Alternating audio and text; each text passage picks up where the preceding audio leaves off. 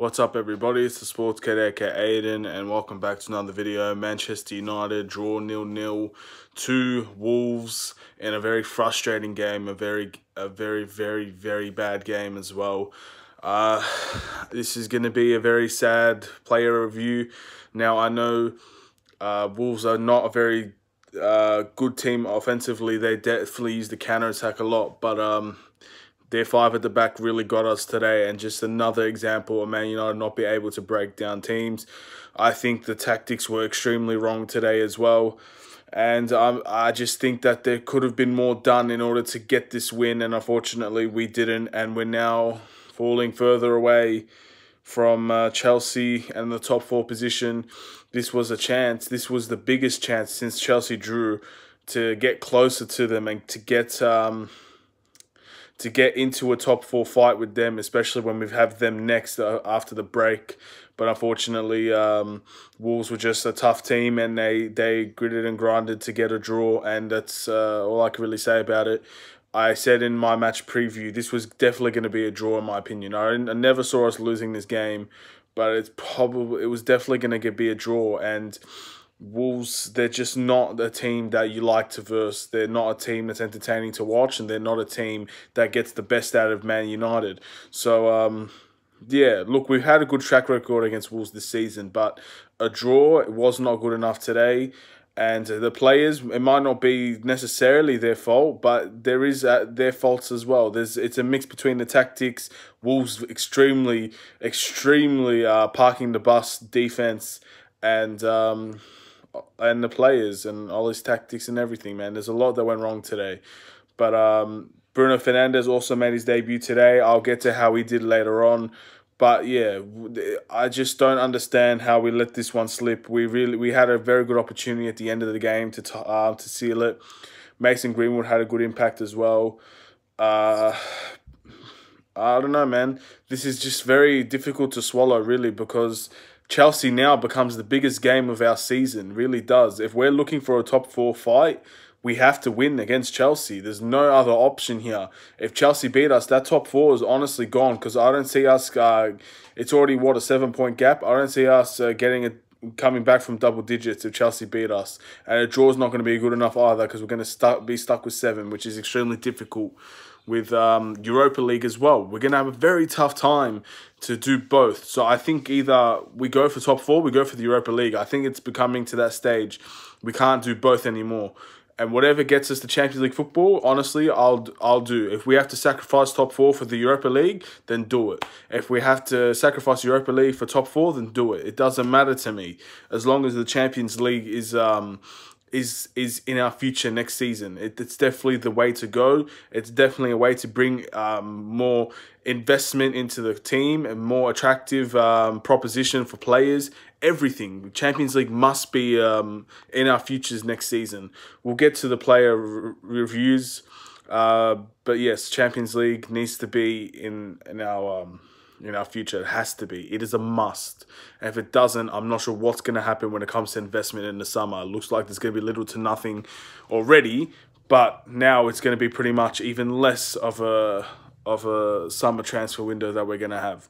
So we'll start off with David De Gea. I think David De Gea gets 7 from me. He didn't do anything wrong. He didn't get not tactically, he didn't have much to do, but he made very important saves. Not as many as the Man City game, because obviously Wolves didn't attack us a lot, but he definitely made some good saves today. He kept us to a draw. He played fantastic, one-on-one against Raul Jimenez. By the way, what I want to say is, Man United, if you're looking for a striker that's going to break their nose for their team, go and get Raul Jimenez, man. Go and get him as a permanent player, because I'm telling you, he worked his ass off today against 2 centre-backs that played pretty decent. He kept in quiet all night, but he managed to find a way to find shots after shot. He did wonders for Wolves today, and I think if Wolves didn't have him, it would be parking the bus for 90 minutes and there would be no shots for Wolves. And I think that's all good to do with him and Adam Traore, which we'll get to later on. So, yeah, if you're looking for a striker, go and get him, man. That's the way to go, in my opinion. Anyway, So going back to David De Gea, I think he had a perfect performance. Really, I can't give him more than a 7 because he didn't have many saves, but the ones that he had to save, he did, and he did it well. So good job for David De Gea. Another solid game, world class, fantastic.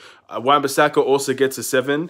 I actually wanted to give him an 8, but I just feel like there's another player that probably played a bit better than him, and I want to give him recognition a little bit more. So I might just switch that to a 7.5. Wan-Bissaka was defensively perfect today again. You expect this from Wan-Bissaka. Even offensively, he could have got an assist or two today. He really did, man. Those crosses, they were in dangerous positions, and Dalot missed a very easy opportunity.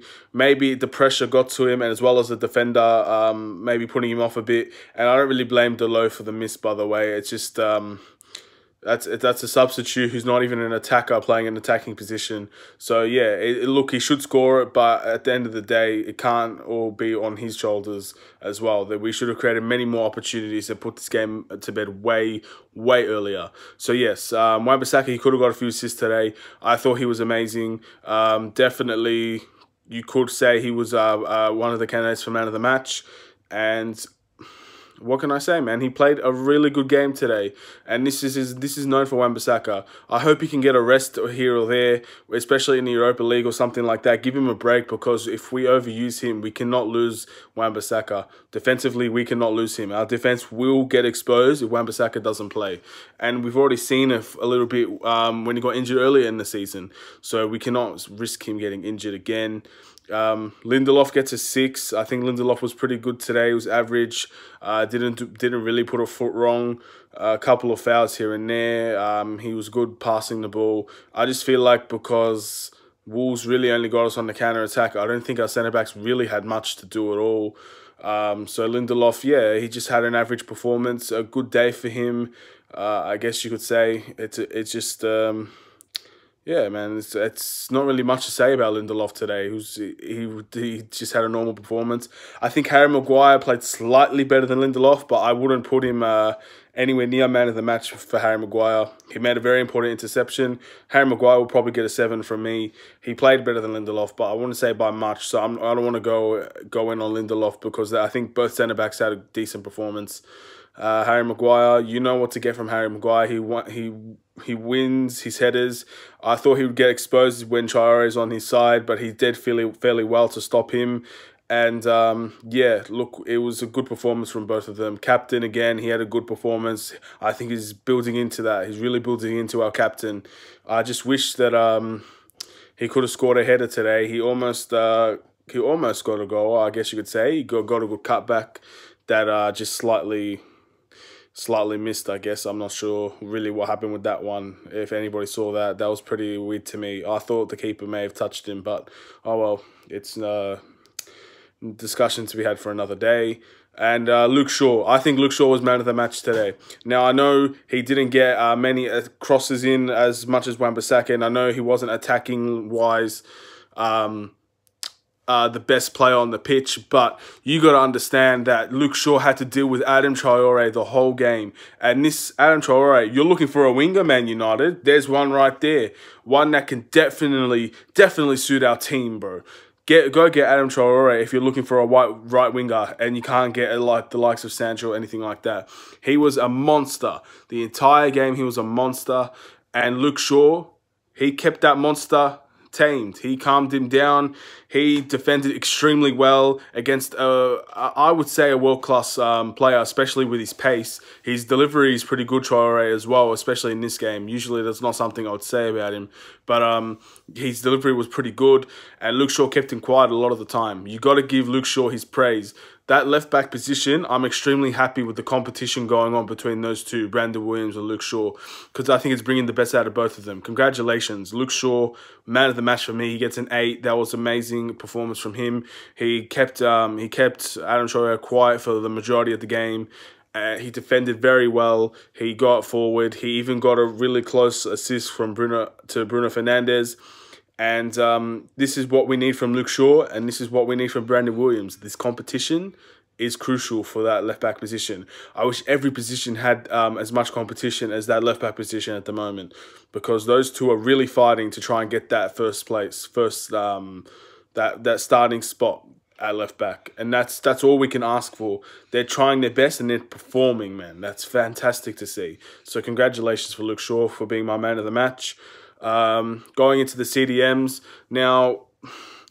We'll start off with Fred. I think Fred was a very good performer today. He gets a 7. I think Fred, he played pretty decent. He defended well. I think he got tripped up a few times, ankle broken. If you're looking at basketball terms, just he got done a few times, I guess. But what I want to see from Fred, I want to see some more attacking passes, man. He passes a lot, but he doesn't seem to pass to areas where it could make an impact. That's the next step for Fred. I think Fred has that in his locker. There's no doubt about it in my mind that Fred has it in his locker to make a forward pass that can be lethal. And I just want to see more from Fred when it comes to offensively. Defensively, he's sound. In passing, he's sound. He makes the correct passes when he needs to. But there's I want to see more risk from Fred. And I know it's frustrating when a risk doesn't pay off, but this is the main reason that we drew the game today. We didn't get risky at all. No risk whatsoever. And I think Fred gets a 7. Now we'll go to Bruno Fernandes. And I really feel sorry for Bruno Fernandes today, because he got stuck playing a CDM position that we should have never let happen. I said this in the preview. Bruno Fernandes is wasted as a CDM, and I was proven right. He's not a good CDM in my opinion. He got done very easily when it comes to actually defending. He got a yellow card, but his passing and his offense was fine. It was fine. It was normal. He had a few turnovers, but he was the only one trying to create something as a midfielder. Long balls, passes that got deflected. I don't mind these things, especially when Wolves are playing a back 5.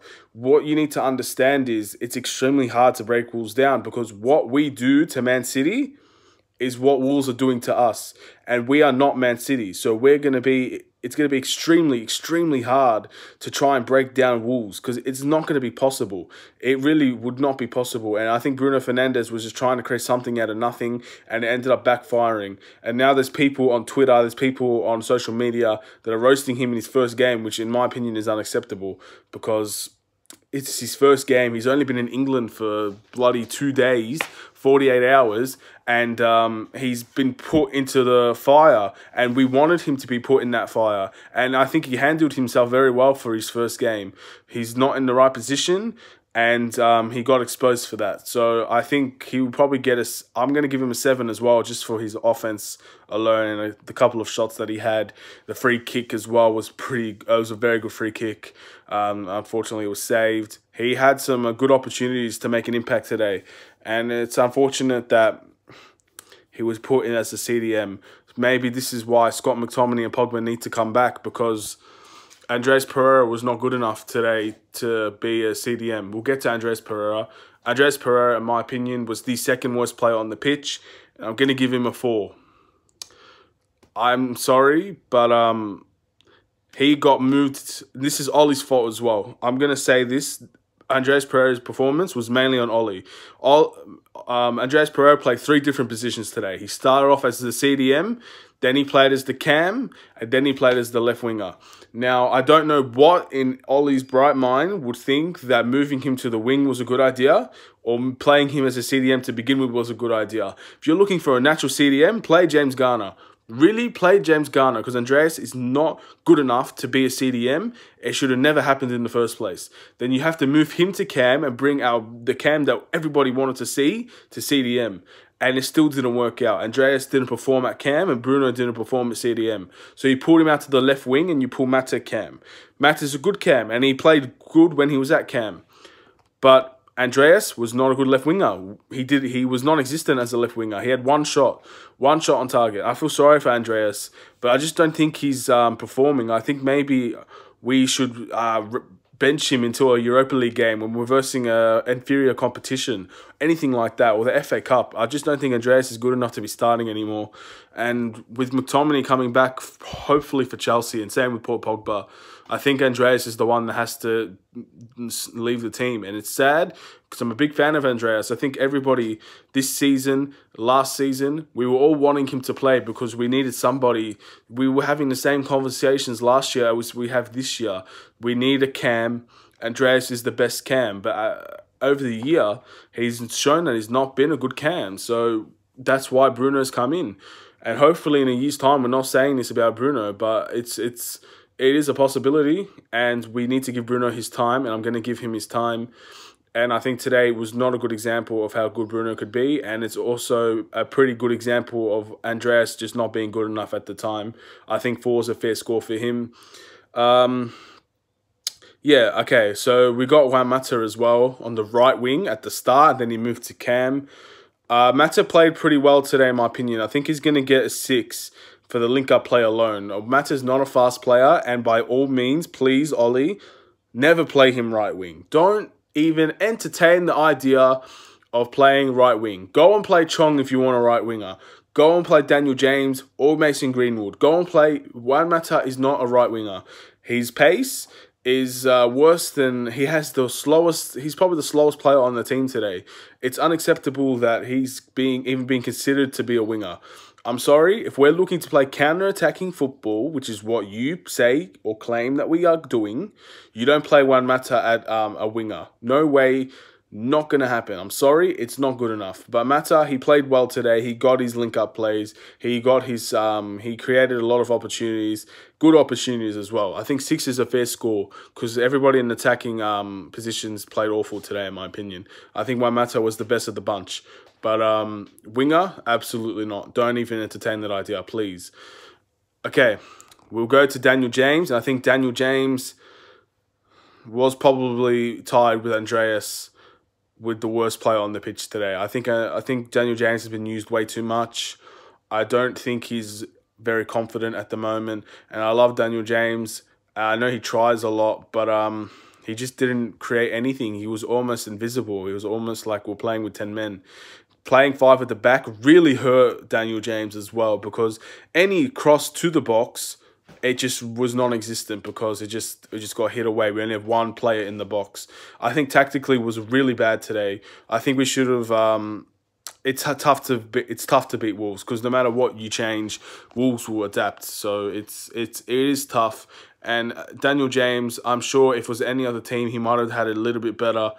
But it's just it wasn't good enough from Daniel James today. I think 4, and Martial also gets a 4 because I love Martial, but I just think he's not concentrating in the game. He works hard. I will debate this with anybody. Martial works hard. He works hard.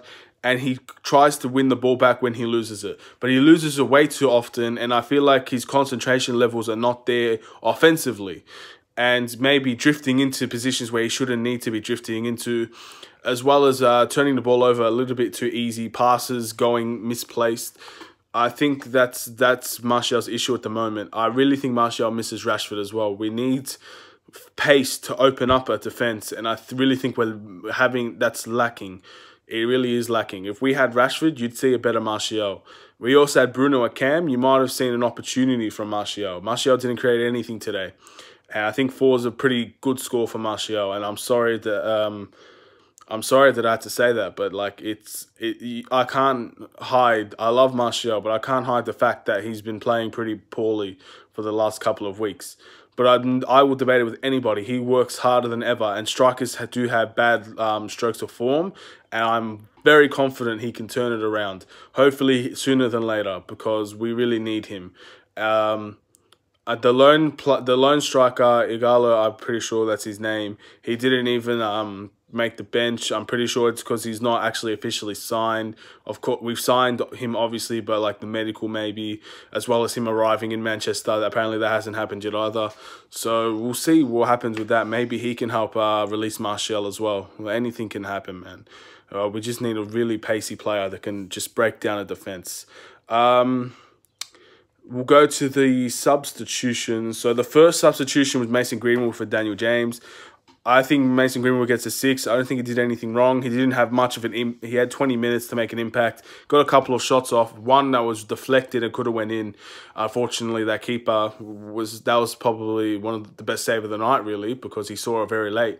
And Greenwood, he had probably the best opportunity for Man United. Besides Diogo Dalot, he gets a 6 as well. Like I said, he didn't have much time to make an impact, but he had the best chance of the game, man, and he should have put it away. Unfortunately, it didn't happen for him. I think average is what he was today. And, yep, and same with Lingard. Lingard didn't have anything to do, so 6. Lingard really, I didn't see him touch the ball for the last, whatever, couple minutes that he was on. And, yeah, that's it. Also, the walkout. Apparently, the walkout got changed to the 68th minute, which I 100% agree with, and I applaud for whoever decided to change it, or if it even if it did happen, because I didn't really see it happen. But if it did happen, and it did happen on the 68th minute, I applaud that. I respect that a lot, that you were able to change your mind and go on the 68th minute instead of the 58th minute, because respecting for me personally, respecting the incident that happened in Munich and all those players, and even more, not just players that passed away in that terrible accident for our club. I think it was the last thing to do, in my opinion, is to walk out on them after the 58th minute. I don't think that was very smart. I personally don't think it's respectful, but I know that other people find it maybe respectful in a way, because the Glazers are killing us. And I understand that, and I'm not going to say that their way is wrong, but it's just not my style personally. So if it got changed, I'm very happy about that.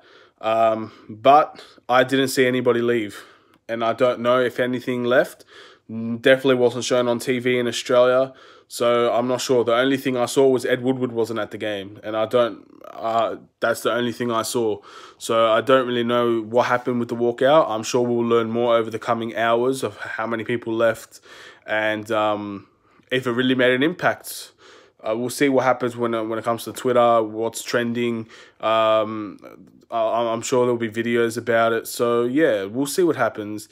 I didn't turn off my game at the 68th minute. I'm not really a massive fan of the walkout, because I don't feel like it's going to do anything, in my opinion. I really don't. I think there needs to be multiple walkouts, and that will make an impact, because one game walkout and then the next game no one leaves, that's, in my opinion, less of a statement than constantly walking out. But, yeah, we'll see what happens with that. Like, maybe someone will see this video and take that idea. I think that's a better idea than just doing it for one game, in my opinion. And that's it. For Ollie's actual performance today, I think the lineup was poor. I really do. I think the tactics was poor as well. So I think Ollie gets like a 4 for his lineup and tactics, and the player performance gets just as bad for. I think Wolves were the better team, in my opinion. Looking back at it, Wolves were a better team than us today. And Old Trafford, seriously, we do not perform at Old Trafford. And maybe I don't know why. I don't know why we don't perform at Old Trafford. Away, we seem to be much better. Nevertheless, the next game is going to be in 2 weeks, I believe, against Chelsea. A very big game of the season, in my opinion. I'm going to be looking very closely to this one. I've got a couple of friends that are Chelsea fans, and we're obviously going to have to debate and see what happens when it comes to who's going to win the game, because I couldn't tell you, to be honest. I couldn't tell you. I think both teams are relatively out of form, but one's above the other, so I guess they're going to be the favourites. It's also at Chelsea's home. We'll see what happens. Anyway, that's the end of the video. Please like and subscribe. This is the Sports Code. Take care. Peace.